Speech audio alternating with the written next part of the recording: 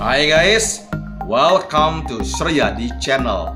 Channel di mana saya berbagi pengetahuan dan pengalaman bekerja di sektor pariwisata atau hospitality industry. Topik video yang saya pilih kali ini adalah pemikiran orang tentang pekerja di kapal pesiar. Are you curious guys? Please check it out.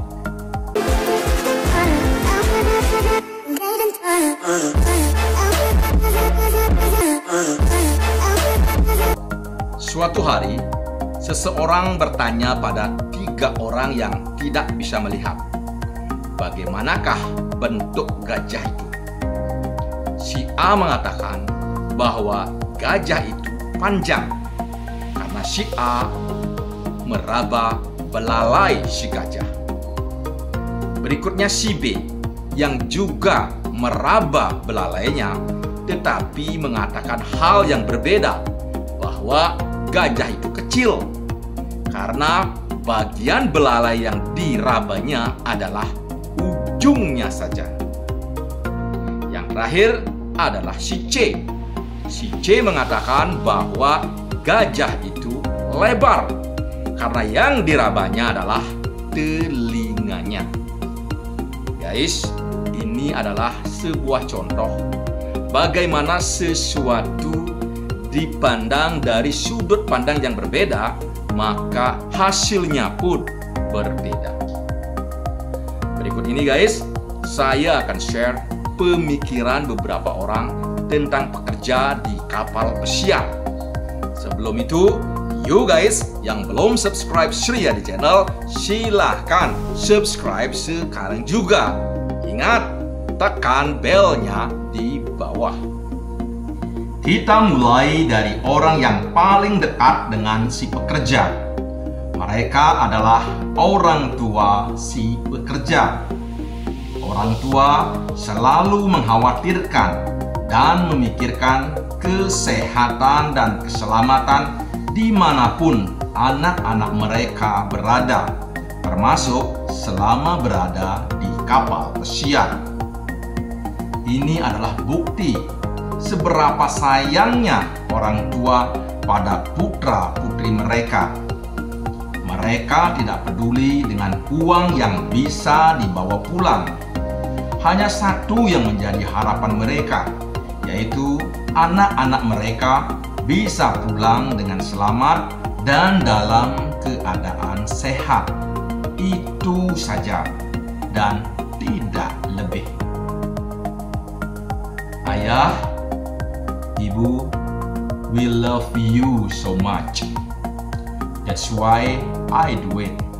Because I just wanna see you happy.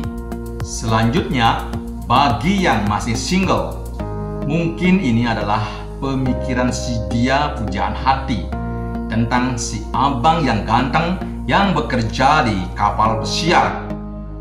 Si gadis selalu sibuk dan khawatir memikirkan kesetiaan si abang yang ada di seberang sana. Dia sering berpikir hal-hal negatif jika si abang cheating atau bermain di belakang selama bekerja di kapal pesiar. Hai pacarku yang cantik, yakinlah bahwa abang bekerja di kapal pesiar hanya untuk sementara waktu. Dan ini dilakukan adalah untuk masa depan kita yang lebih baik.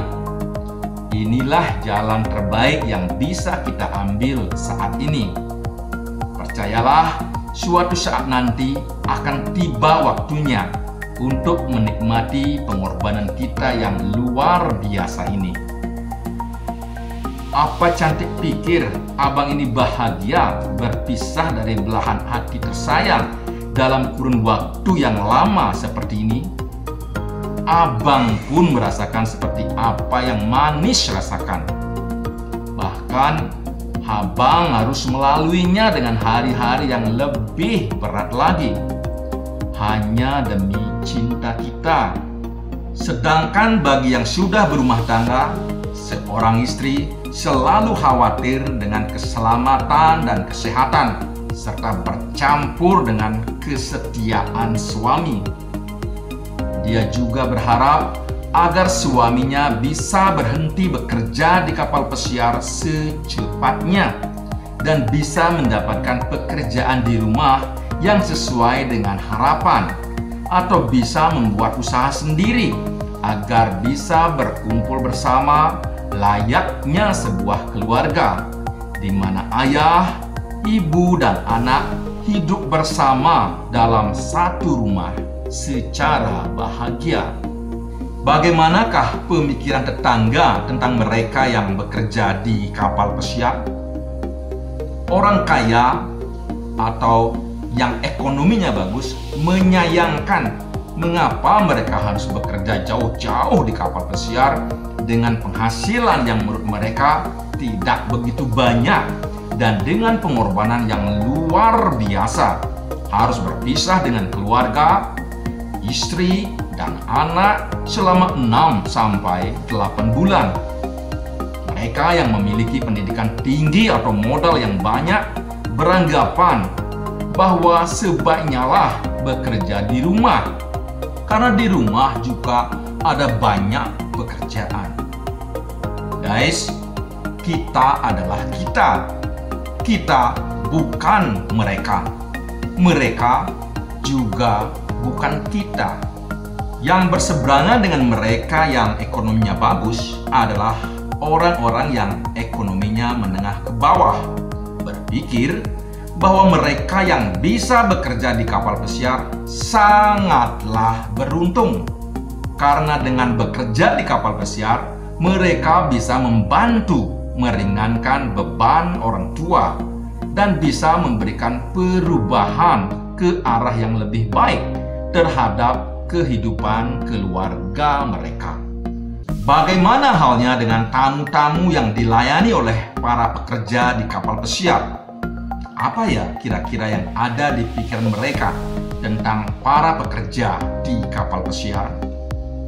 Mereka berpikir bahwa para pekerja adalah pekerja keras, bekerja long hours, merantau di negeri mereka.